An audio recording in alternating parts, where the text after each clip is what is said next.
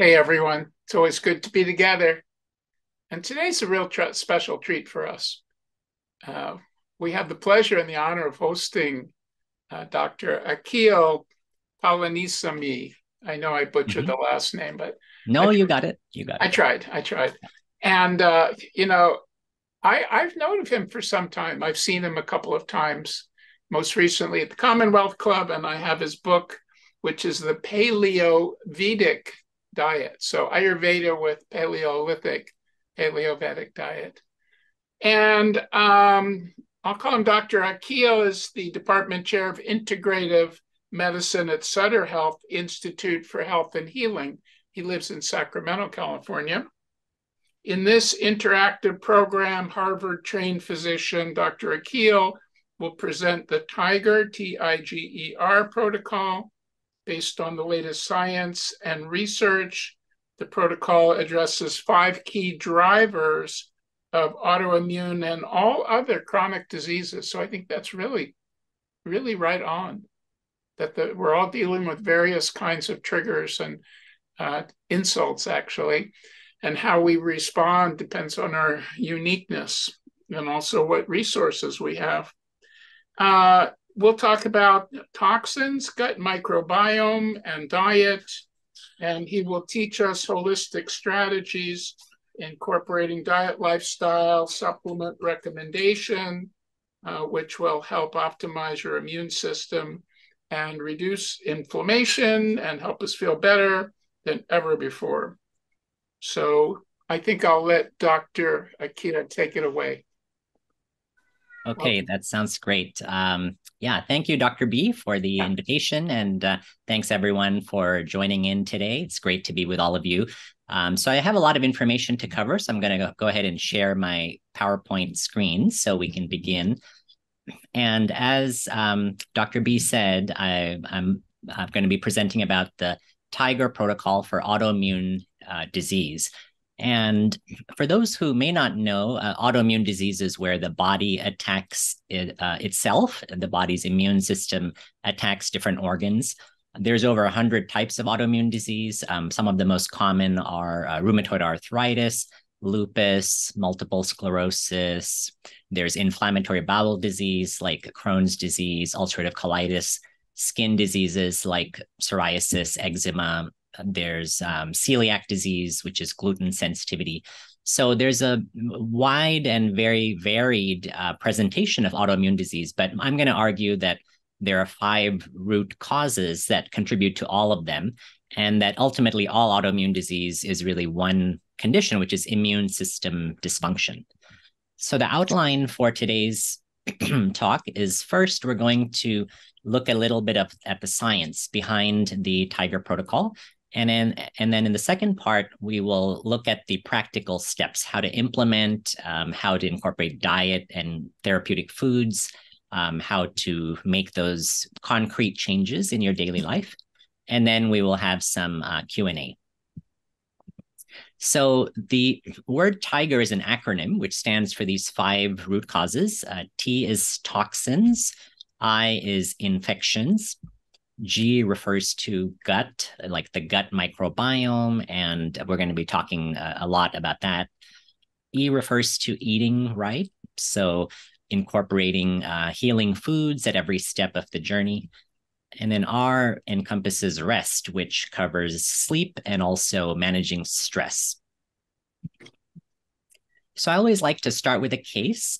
This is a patient that I had seen in my practice.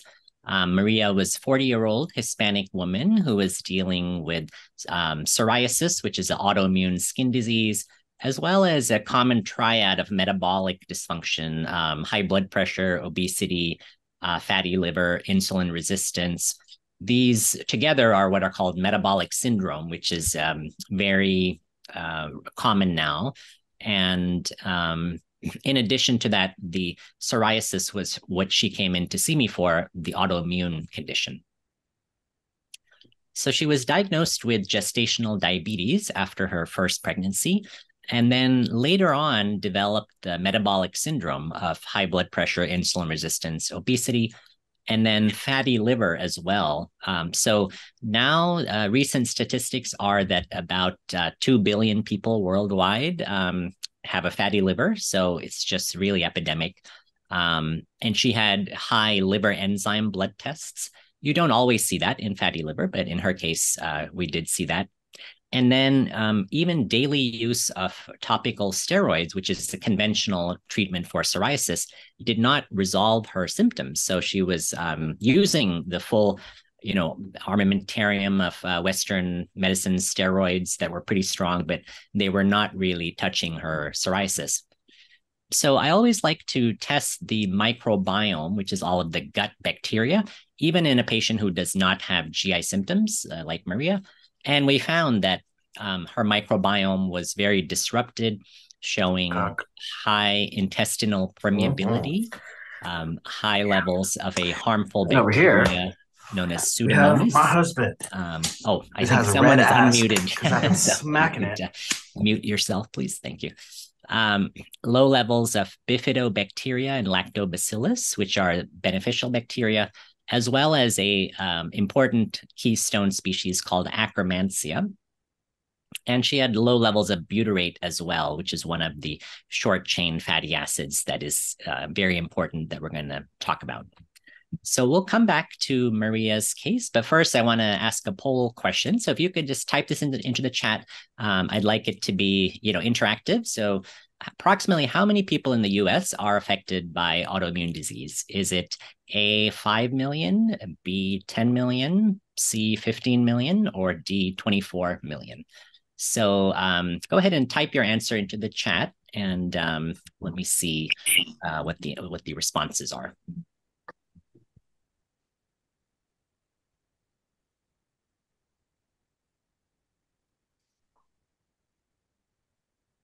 So we have a few different answers, B, C, D. So actually, Yelena had it right. It is D, 24 million. So this is a number that's several years old based on the most recent study, but it's probably much higher now. But it's really very common. Let me talk a little bit about globally. There is really an epidemic with hundreds of millions of people worldwide now struggling with autoimmune disease. And the prevalence and cost of autoimmune disease are greater than heart disease, cancer, and diabetes combined.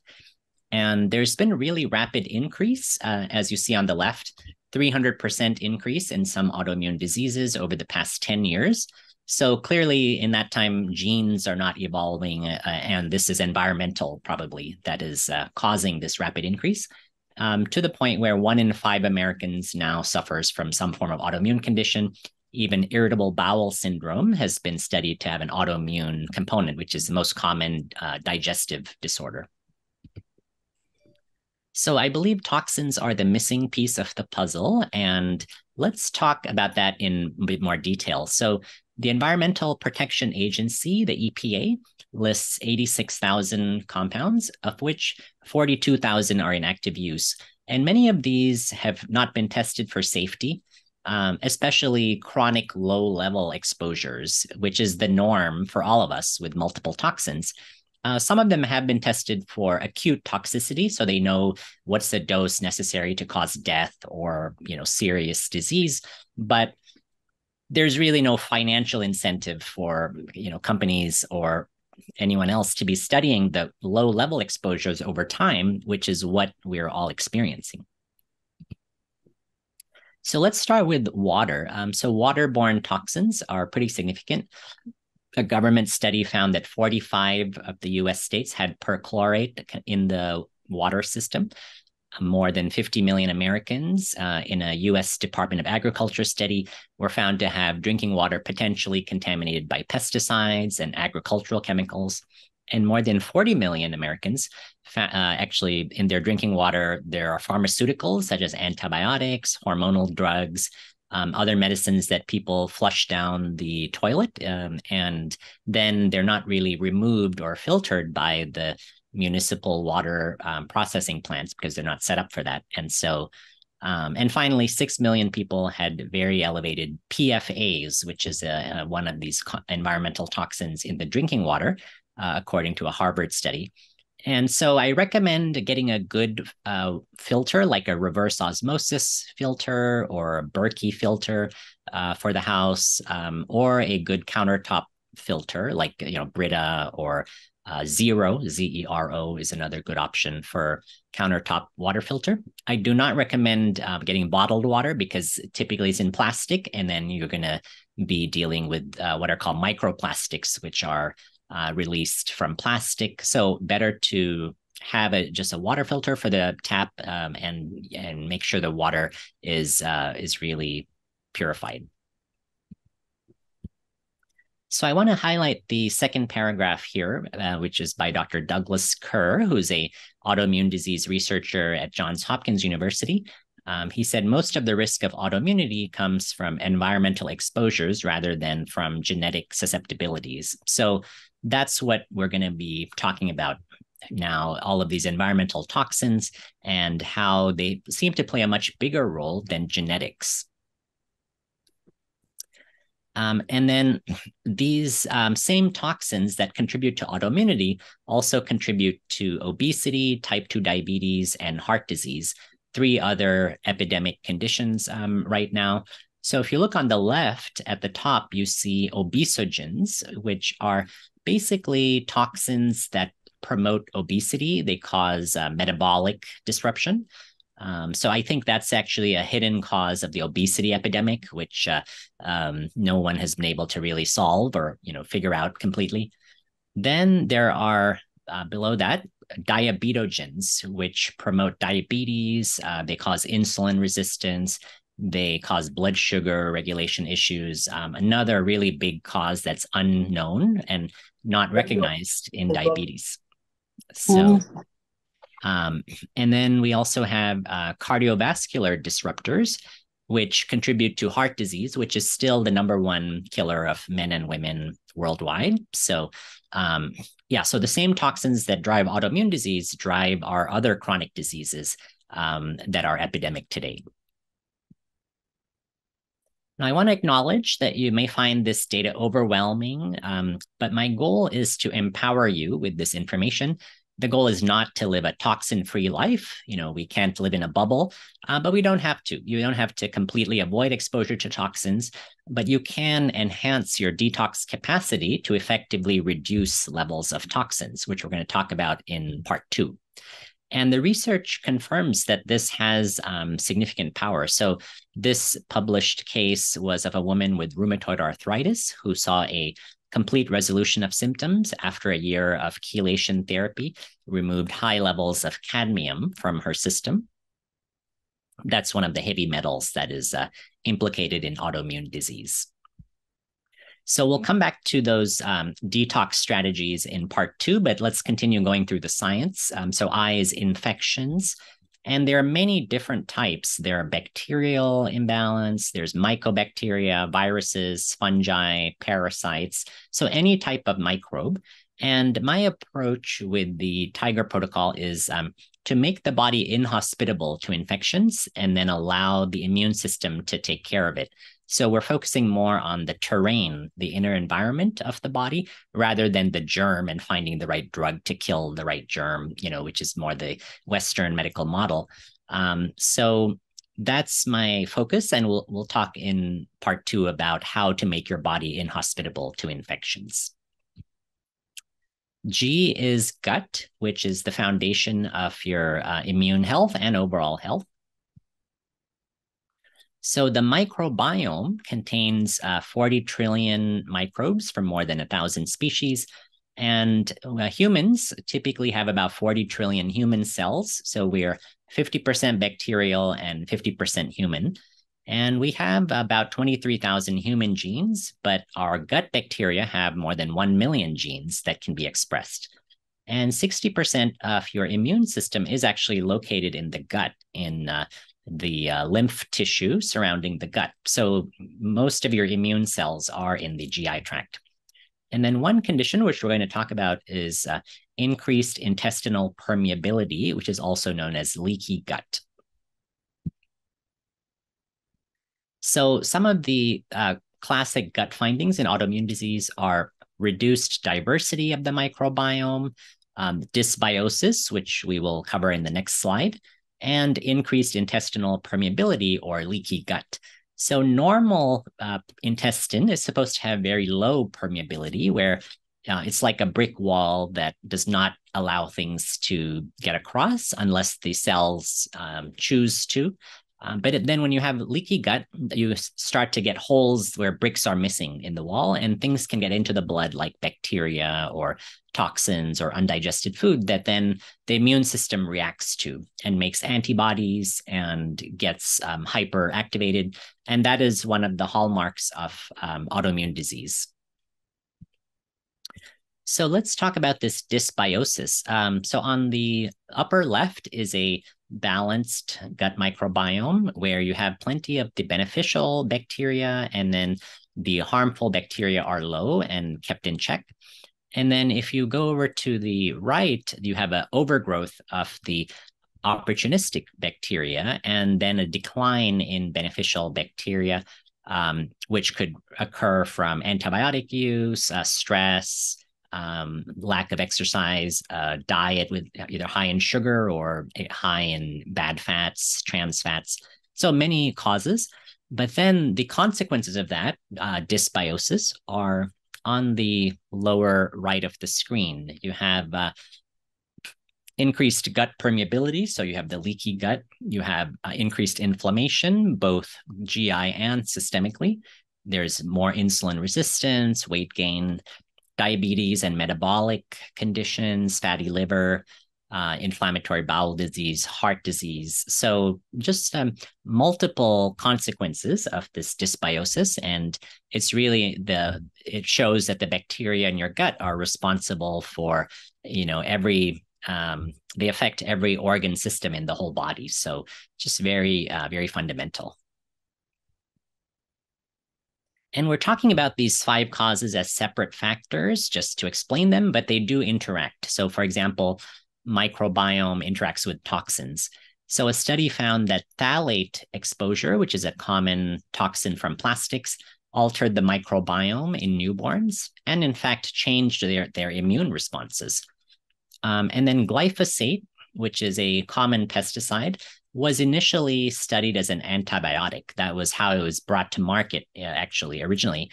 And it's not a very good antibiotic because it targets the good bacteria but does not kill any of the harmful bacteria. And so at low levels, I think it's disruptive to the microbiome. And that's one of the reasons choosing more organic when possible is important, because that's a way to lower glyphosate exposure. So let's talk about eating. So I break it down into the phase 1 diet and the phase 2 diet. So the phase 1 diet is an elimination diet, which is designed to feed the microbiome. And during that time, you want to heal the gut. I recommend avoiding gluten, dairy, sugar, and certain other potential food sensitivities. So elimination diet, the phase 1 diet, is short-term and should be followed by an 8-week reintroduction protocol that I outline in the book in detail, because in the long term, you want to have more diversity in the diet because that translates to diversity in the microbiome. And increased intestinal permeability or leaky gut will be addressed by the phase 1 diet as well because of all the healing foods that are in this diet. One of the examples is broccoli sprouts. So we all know cruciferous vegetables are very healthy. They are cancer protective, they're anti-inflammatory. Those are the broccoli, cauliflower, Brussels sprouts, and all of those. But broccoli sprouts are actually the richest food source of sulforaphane. They might have 100 times as much as regular broccoli. And one trick to increase sulforaphane in cruciferous vegetables is to add mustard seed powder to them. You stupid nigger! Son of a bitch, I hate niggers! And you are a nigger! You stupid nigger! I'm riding solo. I'm riding solo. I'm riding solo. All right, I think we're getting some. from Wojcik. Yeah, okay, sorry. It's always interesting when you do these talks. Sorry, everyone. We just got Zoom bombed again, but I've removed them. Hopefully that won't happen again. Apologies. Okay, sounds good. No, that's good, Christina. Make sure everyone's awake. So that was perfect. So, yeah. So with the sulforaphane, if you add brown mustard powder to cooked broccoli, you actually get 400% increased absorption of sulforaphane. And why does sulforaphane matter? Well, more than 2,000 research studies have showed its benefits, including reducing inflammation, boosting the immune system in a positive way, not in an autoimmune way, by increasing activity of natural killer cells. It's very good for brain function, minimizes oxidative stress. So research shows that patients with autoimmune disease tend to have high oxidative stress, which is a result of toxins. It's a result of normal metabolic processes in the body. So antioxidants are the solution to that. And sulforaphane is one of the most powerful antioxidants you can get. So broccoli sprouts can be added in every phase of the diet, both the phase 1 and the phase 2. So let's talk a little bit about rest, because understanding the role of stress is very important. Stress is a root cause for the initial occurrence of autoimmunity and also a driver of flare-ups and exacerbations of autoimmune illnesses. And research has shown that stress is involved in the development and progression of multiple autoimmune diseases like MS, rheumatoid arthritis, lupus, autoimmune hepatitis, which is a liver disease, Graves' disease. So in my experience, almost all autoimmune diseases can be affected by stress, which is why it's such an important factor. And addressing stress does improve outcomes. So research consistently shows that taking steps to address stress improves outcomes in autoimmunity. So in patients with rheumatoid arthritis, the practice of mindfulness-based stress reduction over a 6-month period led to 35% reduction in psychological distress and depression and improved parameters of well-being. So it's measurable, the effects of stress that are in autoimmunity. So we'll talk about now the practical steps, how to implement the TIGER protocol. With toxins, we will discuss detoxifying and improving liver function. We'll talk about addressing infections, healing your gut and the oral microbiome. The oral microbiome refers to all of the 7 trillion or so bacteria in the mouth, which are also very important. And we'll focus on diet, eating prebiotic foods, and the phase 2 diet, which is more my long-term diet. And finally, we'll discuss some tools for optimizing rest. Akil, I have a couple of questions. Okay. Sure. This is amazing. It's really clean, clear, and organized.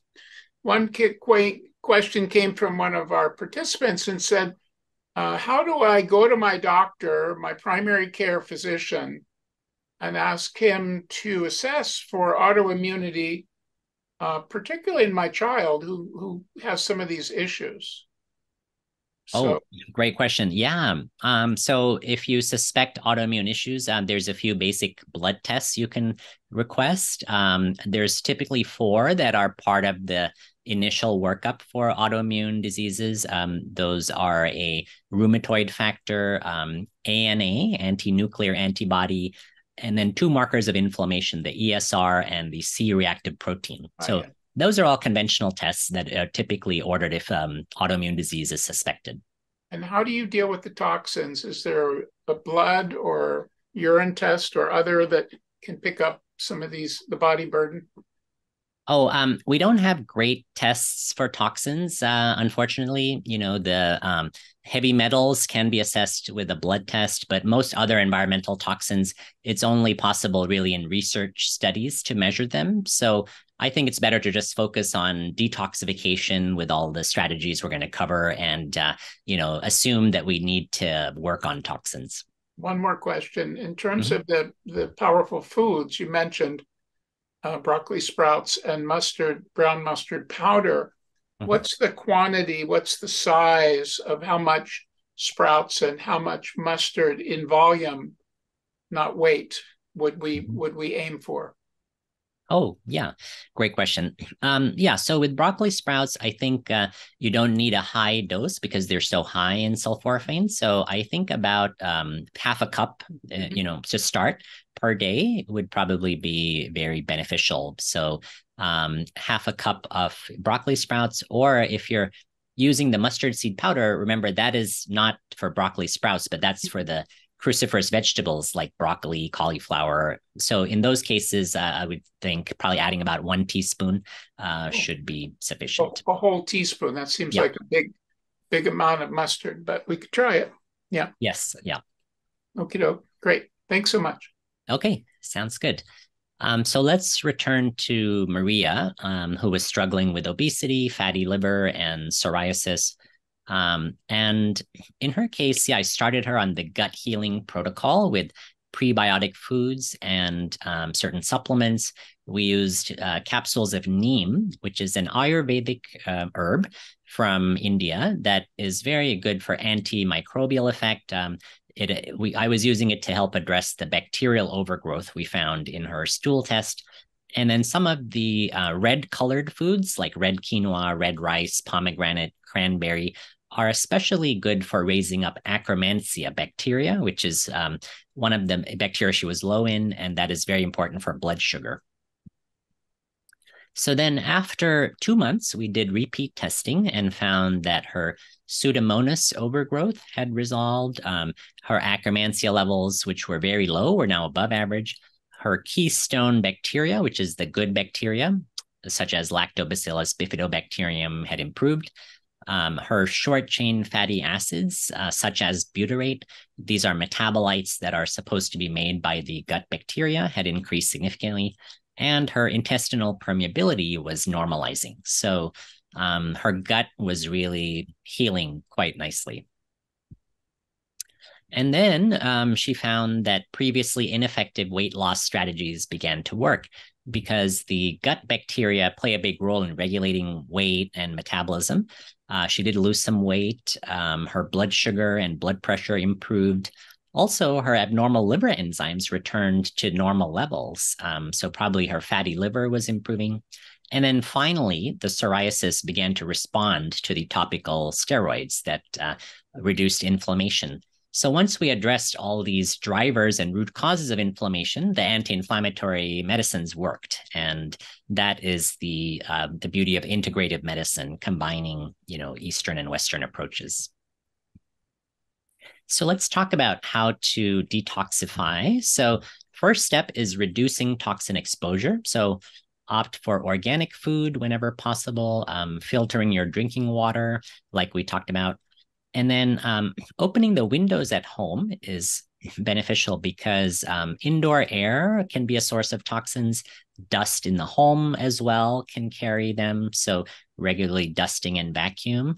And then one tip is to remove your shoes indoors and leave them by the door because studies have found that the bottoms of shoes carry lead, pesticides, harmful bacteria picked up from outside. So better to not track them through the whole house. And then finally, declining receipts or choosing electronic receipts will reduce exposure to BPA, which is one of the environmental toxins that's found in receipts. So cashiers who handle receipts all day are found to have higher levels of BPA in research studies.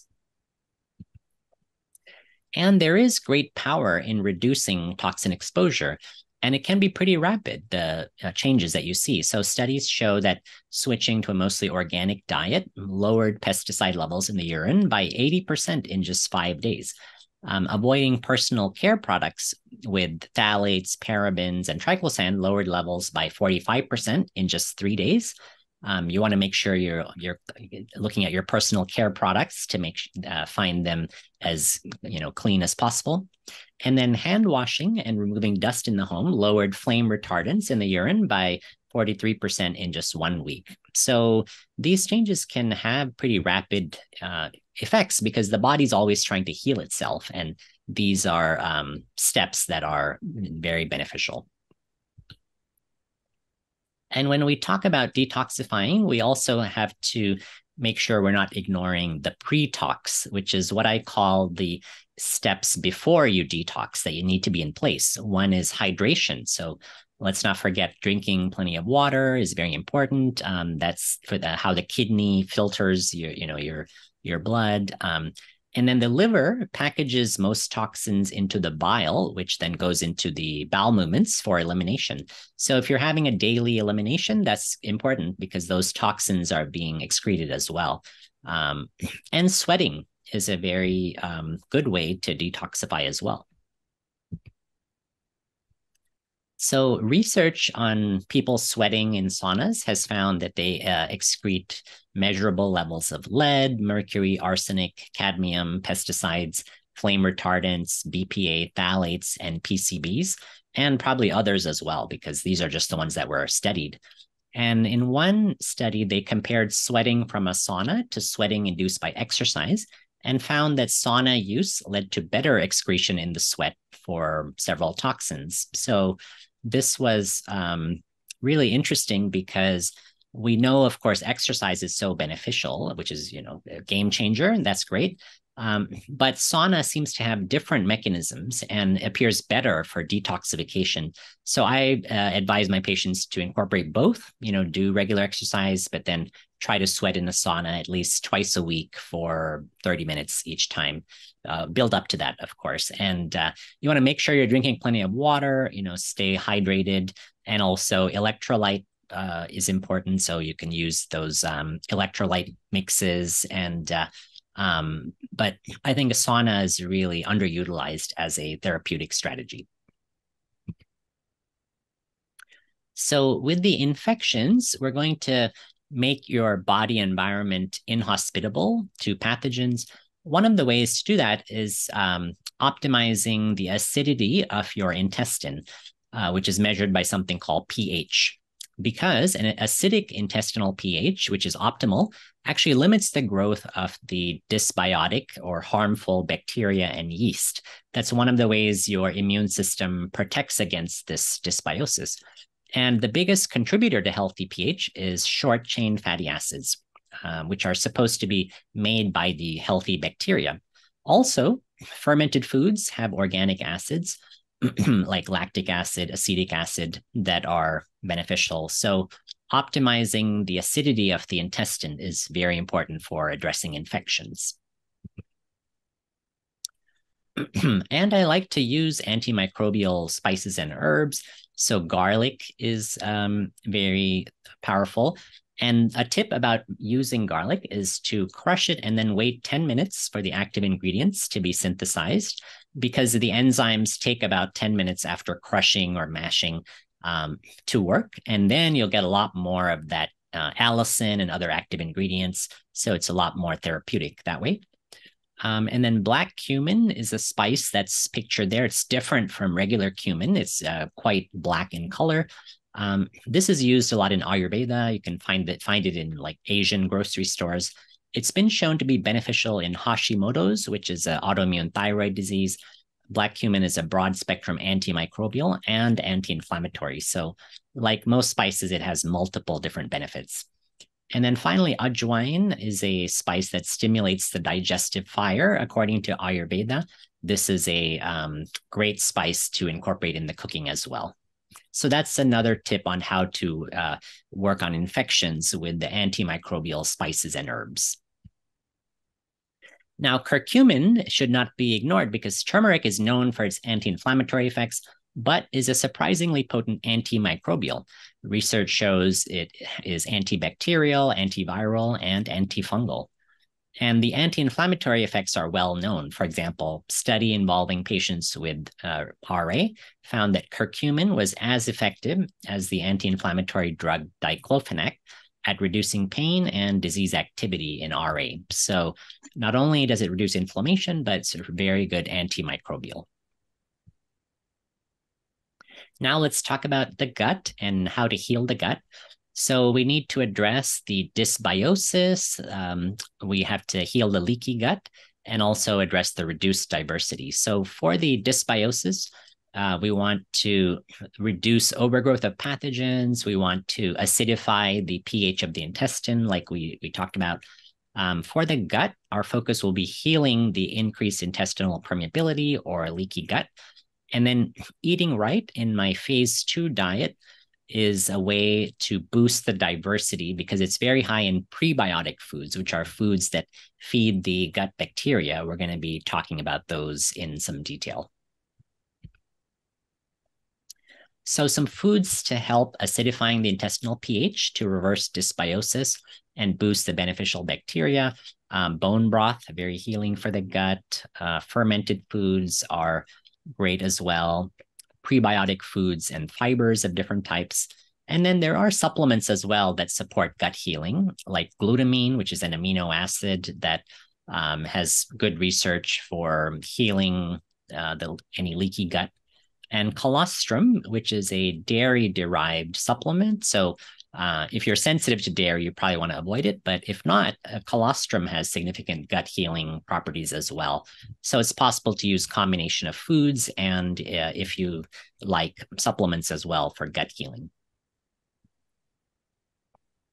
So the best way to increase production of these short-chain fatty acids is a high-fiber diet with a diverse blend of plenty of plant fibers, and that will be used by the good bacteria to produce short-chain fatty acids and optimize the pH of the intestine, which is key for infections.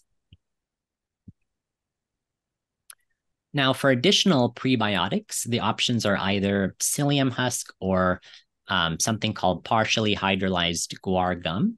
And these can help with either constipation or diarrhea, but both fibers have the effect of increasing the production of short-chain fatty acids, and they acidify the intestine and lower its pH. So especially if you're dealing with GI issues, one of these two prebiotics might be worth trying. So let's talk more about the prebiotic foods and the phase 2 diet. So at a high level, it is a nutrient-dense diet that includes prebiotic foods, fermented foods, increased plant diversity.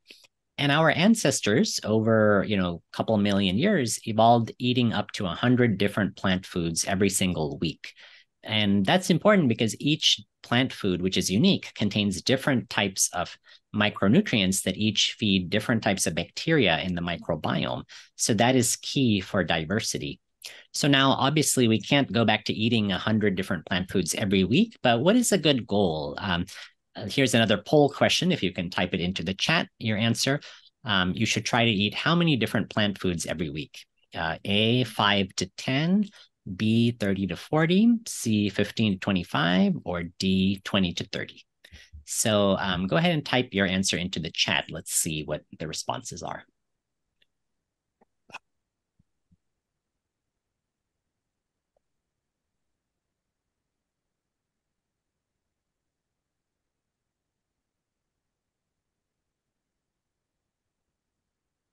Okay, most people are answering D, which is close. I think the 20 to 30 is not bad, but actually I recommend B, the 30 to 40.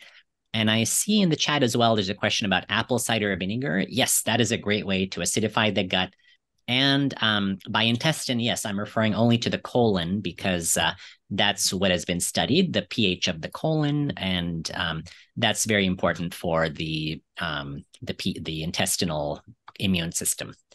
So with the phase 2 diet, I recommend trying to eat at least 30 to 40 different types of plant foods every week, including fruits, vegetables, grains, legumes, nuts and seeds, and spices. And even though that seems like a really big number, some tips to achieve it are if you use 5 different spices in a week, like turmeric, black pepper, ginger, garlic, and cumin or black cumin, that you can count them separately. So that's right there, 5 or 6 different foods already.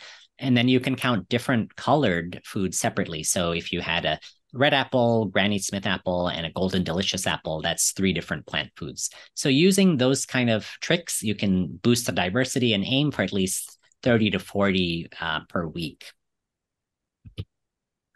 And then prebiotic foods are some of the foods that are best supporting the microbiome. And many of them contain polyphenols. So I've included a couple of tables from my book where I go through the polyphenol content, a lot of different categories of foods. This table is the polyphenol content in fruits. And so it's surprising that black elderberry is actually the richest food source of polyphenols, even more so than blueberry. And black currants are close behind, which you would not think of as typically, one of the healthiest fruits, but it is one of the highest in terms of polyphenols that feed your good bacteria. Another surprise comes when we're looking at nuts and seeds, because ground flax seeds we know are very high in polyphenols and omega-3s. But second is a chestnut, which we think of typically as a holiday food, only consumed around Thanksgiving. But I think that chestnuts actually deserve to be consumed year-round because they are such a good source of these polyphenols that support the gut. So here's some examples of other prebiotic foods broken down by type of prebiotic, such as inulin, which is found in leeks and jicama. There are galacto-oligosaccharides found in black beans and Jerusalem artichoke. Resistant starch, there's 3 different types of resistant starch, such as type 1 in millet and oats, type 2 in plantains or green bananas, and type 3 in cooked and chilled potatoes. And then finally, arabinogalactans, such as radish and coconut, are excellent as well. So there's dozens of options for each of these fiber categories and each of these prebiotics. So in the book, I give dozens of options, and you don't have to eat all of them, because just choosing a few foods that you like that you can add in will go a long way towards improving your microbiome.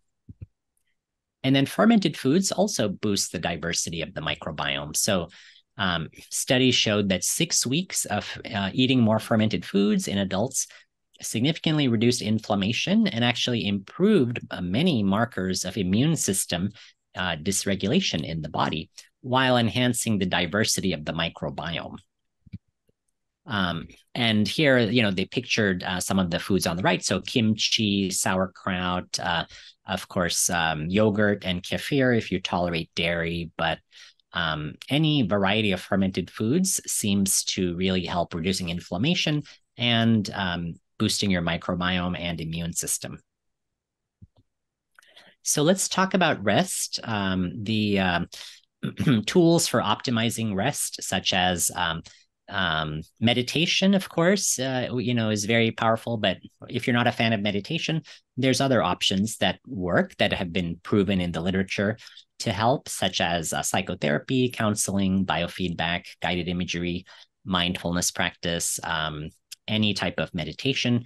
Deep breathing, deep diaphragmatic breathing is great, as is hypnosis. So a review of part 2. First, we're going to be detoxifying and improving the function of the liver. Then we will address infections, healing the gut, and the oral microbiome. So just one tip about the oral microbiome. Green tea contains a prebiotic that feeds those beneficial bacteria in the mouth. So a simple way to get that is when you're drinking green tea, just swish it around your mouth before you swallow. And that will feed both the oral microbiome and the gut microbiome. Especially rich source of polyphenols is the matcha, which is a type of green tea made from powdered green leaves. So matcha powder or green tea is great for the oral microbiome. And then eating right with the prebiotic foods especially, and the phase 2 diet long-term, and managing rest with tools that you find effective. So it's important to acknowledge that there are significant racial and ethnic disparities which need to be addressed. So non-white women develop lupus at a younger age, have more complications, and die from it earlier, about 13 years younger on average compared to white women. So really significant differences. Same thing, minority populations with multiple sclerosis, other autoimmune diseases have poorer outcomes because of those social determinants of health that are really important. Same with autoimmune hepatitis as well. And it is thought that one of the reasons for this is differential exposure to toxins. So, excuse me. Sadly true. This study found that Hispanic populations, both men and women, had higher exposures to cleaning chemicals, pesticides, and agricultural chemicals. So the racial and ethnic disparities could partly result from toxin differences. Also, this has been studied in African American populations, especially women, who might use hair straightening products or skin lightening creams, both of which were found to have high levels of toxins. This was reported in a paper pictured on the bottom there called The Environmental Injustice of Beauty. So I think that this is definitely a health disparities issue that we should not ignore, and we really need to take steps as a society to address these inequalities. So I'll stop there and take questions. For more reading, you can learn more from my book, The Tiger Protocol, and I've included 35 recipes from my own kitchen there to, because I really believe in using food as medicine. And you can also connect with me through my website, drakil.com, or on social media at Dr. Akil, DOCTORAKIL. So I'll stop sharing and happy to take any questions that are remaining. Phew, that was a lot to take in. Yes, I know. It was great, though. Super great. So, friends, what did you hear? What did you learn? What do you want to get clarification on? Please unmute yourself and speak directly to Dr. Akil. She said, thank you. Hi, I have a question. How are you? Hi, Great. Good. First and foremost, thank you so much for this information. It's very helpful and just kind of incorporating this with other information that I have about food as medicine. So in terms of autoimmune disease itself, what would be some first indicators for someone to look at, to look for that might potentially trigger you to kind of speak with your primary care doctor that something's going on? Oh, yeah, that's a great question. So that then brings up this concept called the autoimmune spectrum, which is that autoimmune disease really occurs on a spectrum where in the beginning, it can be very mild, non-specific symptoms like fatigue, joint pain, rashes, weight loss, brain fog. And research shows that autoimmune diseases are slow to develop. They develop over sometimes 10, 20, even 30 years, depending on the study. And the very first sign of things is those autoimmune blood markers called autoantibodies, like the rheumatoid factor, the ANA, any markers like that. So studies show sometimes that shows up like 15, 20, 25 years before an autoimmune disease. So then you have time to start implementing all these preventative steps, because the same steps that help treat autoimmune disease also can help prevent it, like addressing toxins, healing the gut, or managing stress. And so I think, with those, even the non-specific symptoms, it's reasonable to request, talk to your doctor about that and see if it's indicated to do some of those blood tests. Might add, with kids is multiple food and chemical sensitivities. Because kids are very, very reactive, and they'll go, oh God, I ate that and I got a headache, or I ate that and I got a stomach ache, or I went into that space and it made me sick. And you might say, what a hypochondriac. No, not at all. It's like it's an autoimmune. The immune system is reacting to a compound which for others may be benign, but for them is aggravating. And so the effect will be inflammatory. And if it persists, then it leads to some tissue damage somewhere along through the whole system. Yes. Yeah, absolutely. We do see a lot of food sensitivities in kids. And then we also see them in adults too, patients with autoimmune disease are more likely to have food sensitivities to gluten, dairy, common a lot of common foods like that. I'm often asked about the nightshade vegetables like tomato, potato, eggplant, and stuff. Because there are some schools of thought that people should avoid them because of oxalates or lectins or other anti-nutrients. That has become a very popular kind of diet or approach online. But I actually think that I do think nightshades should be tested through the elimination diet and reintroduction. But if a person doesn't feel worse or any new symptoms from reintroducing, the tomato, the eggplant, potatoes, and nightshades, I don't think they're inflammatory in that case. And in fact, often those foods are associated with longevity, with health. I don't think the problem of oxalates is really significant. The one exception is if a person has had calcium oxalate kidney stones and a urologist, tests them and finds that oxalate is an issue, then yeah, they have to be careful with oxalates. But a lot of those other, reasons to avoid oxalates, I don't think apply to most people. Good. Who else would like to ask a question or share a comment or a takeaway?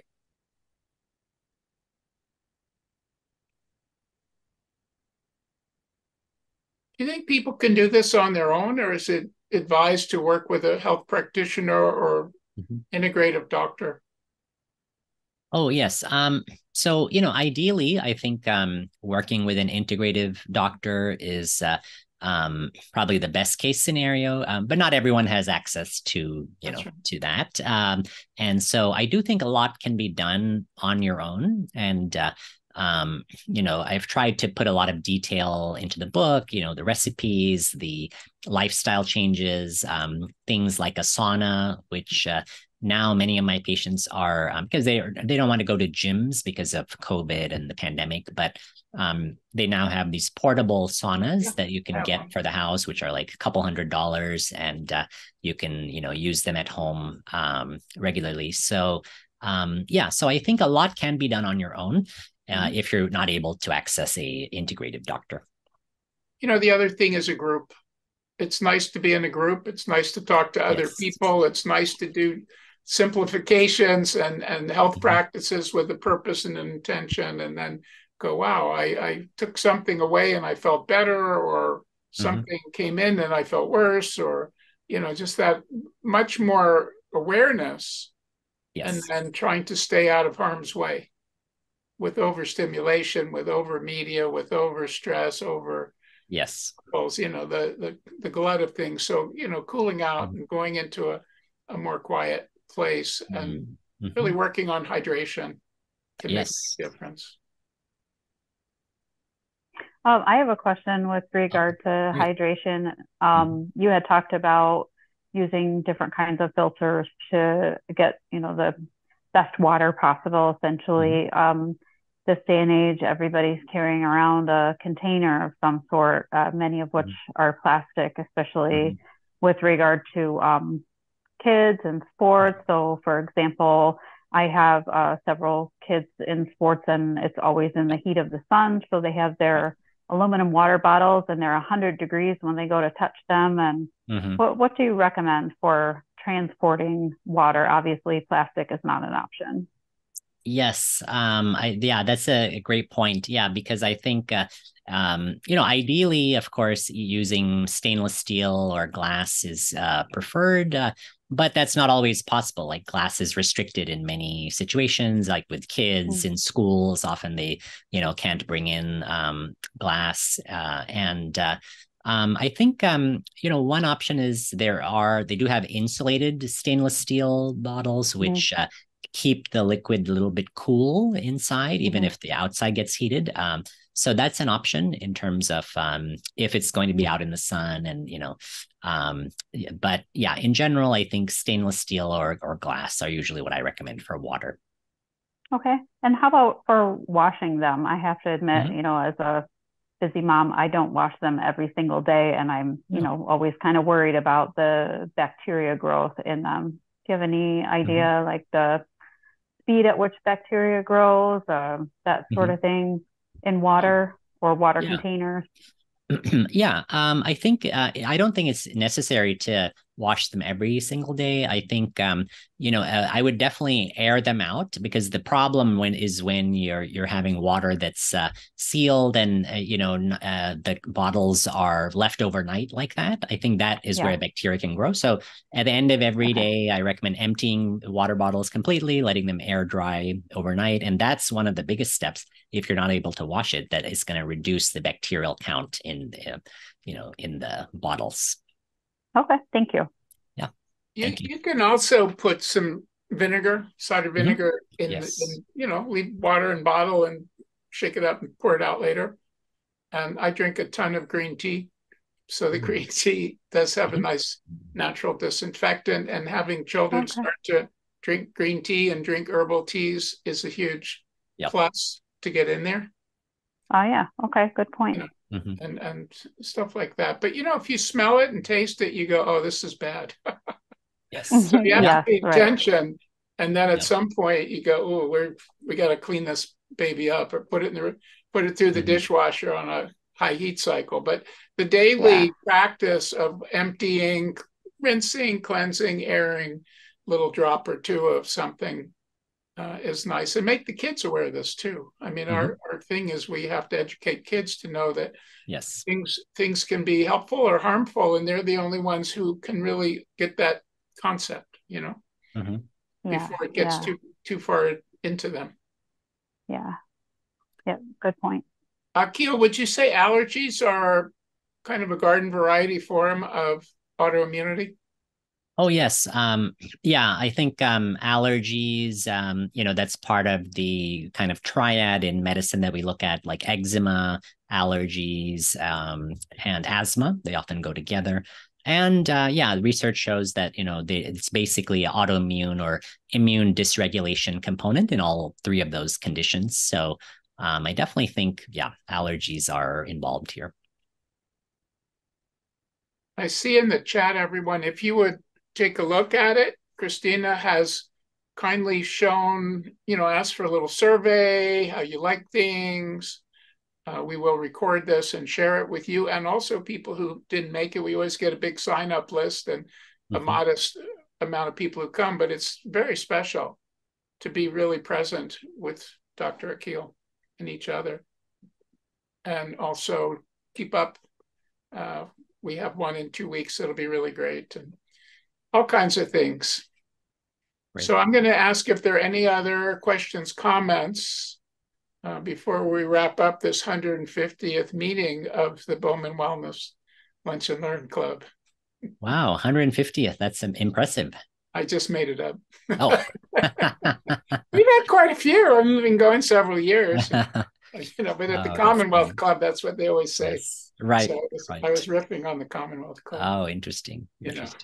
Great. See, you're paying attention. That's very good. Yes. And thank you also for inviting me as well. It's so nice. We'll have you back. And I really recommend the book. It's a beautiful book. It's well done. It's something you can look at over and over again. And you don't have to have a problem to do this. I think that's really important. You do not want an autoimmune condition to have to start considering this. These are daily health practices. Yeah, preventative. Yeah. Prevention, disease prevention and health promotion. So, All right. Well, let's call it a Friday afternoon, and thanks everyone for coming. We'll look forward to seeing you all again soon. Thanks so much, Dr. Akil. Okay. Yes. Thank you. All right. Have a good day. You too. Take care.